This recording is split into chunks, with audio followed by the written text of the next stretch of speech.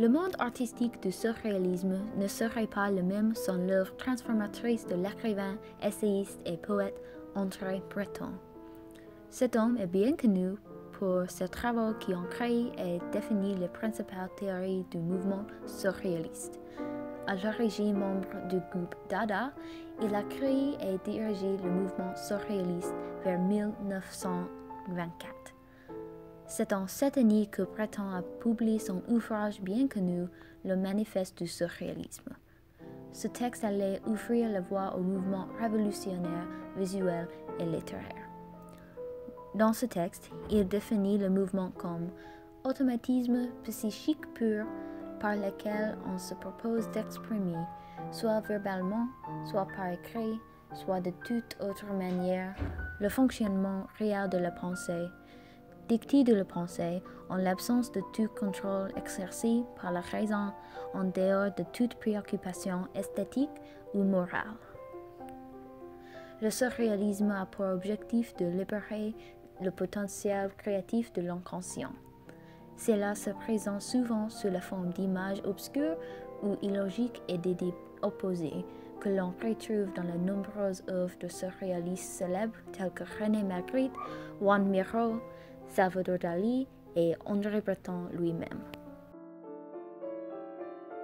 Breton est né le 19 février 1896 dans la petite ville de Tancheret dans l'Orne, mais il a passé la majeure partie de sa vie à Paris. Dans sa jeunesse, il étudiait la littérature et la médecine psychologique à l'âge adulte.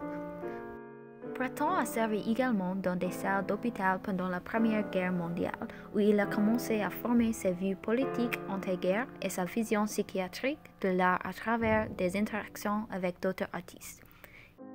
Il a continué à développer le surréalisme par ses écrits, notamment avec ses livres Nadia et L'amour fou et ses nombreux poèmes jusqu'à sa mort en 1966 à l'âge de 70 ans.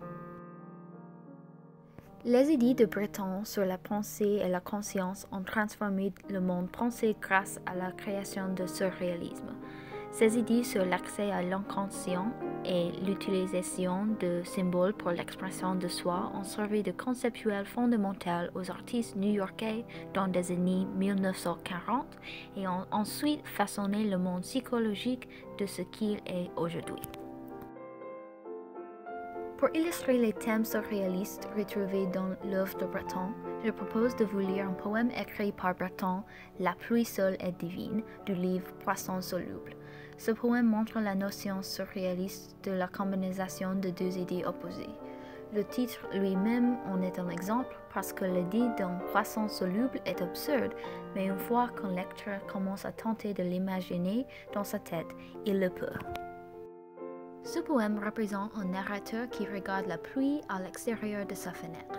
Cela le fait réfléchir aux idées de solitude puissantes dans son subconscient et lui faisant voir des images vives et obscures, telles qu'un pont de larmes, la pluie comme des œufs d'oiseaux mouches et des loups qui s'accommodent de la dentelle de sensations. C'est vraiment un exemple parfait de la littérature surréaliste parce qu'en prenant des images construites de l'esprit subconscient et en leur donnant vie. Cela montre que les pensées obscures de l'inconscient ne sont pas si éloignées de la réalité. Alors, La pluie seule est divine par André Breton. La pluie seule est divine. C'est pourquoi, quand les orages secouent sur nous, leur grand périmètre, nous jeter leurs bourses, nous esquissons un mouvement de révolte qui ne correspond qu'à un froissement de feuilles dans une forêt. Ce jour de pluie, jour comme tant d'autres où je suis seul à garder le troupeau de mes fenêtres, au bord d'un précipice sur lequel est jeté un pont de larmes. J'observe mes mains qui sont des masques sur des visages. Des loups qui s'accommodent si bien de la dentelle de mes sensations. Que tiennent-elles? Je ne veux savoir. Je ne veux savoir que la pluie, comme une harpe à 2 heures de l'après-midi dans un salon de la malmaison. La pluie divine, la pluie comme des œufs entièrement transparents d'oiseaux mouches et comme des éclats de voix rendus par le millième écho. Merci.